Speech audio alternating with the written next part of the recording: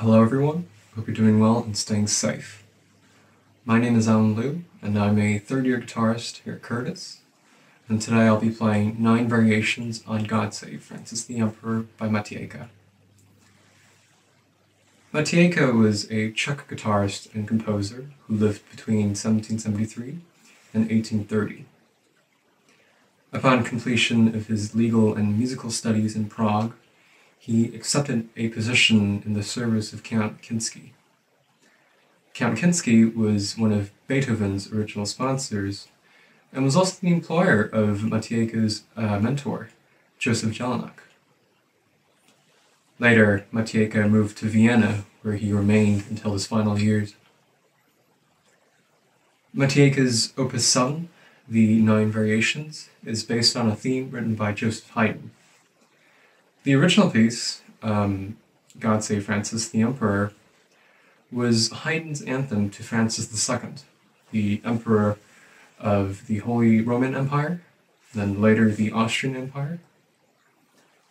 Haydn also used the same melody in the second movement of his String Quartet No. 3, Opus 76, which is also known as the Emperor Quartet. I hope you enjoy.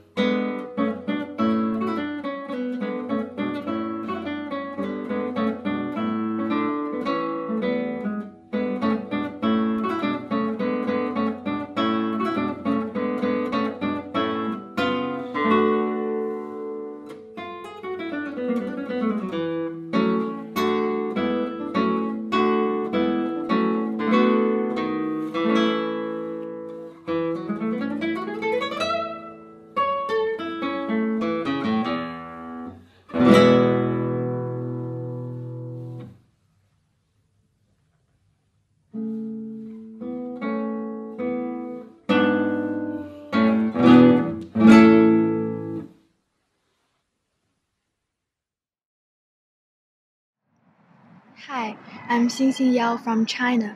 I'm 15 and this is my first year at Curtis. Today I will perform Fernando Sor's Opus 6 No. 3 and Opus 5 No. 5 Andante Largo. Sor was born in Barcelona, Spain in 1778, a child prodigy as a composer. He was also a guitarist and singer. Sor's first opera was composed and performed at the age of 17. Later on he became known for his ballets, the most famous of which was the setting of the Cinderella story. This ballet was very popular and was given more than 100 performances from Paris to St. Petersburg. Sor was highly thought of a guitar virtuoso, even appearing on the same program as the young Franz Liszt. The two pieces I will be playing are compositions that were published during the early part of Sor's career. The first is a short etude featuring left-hand articulation. The second is a beautiful slow piece in ABA song form. I enjoy playing this music because of how beautifully composed it is for the guitar, almost like a small orchestra with individual voices. I hope you can enjoy.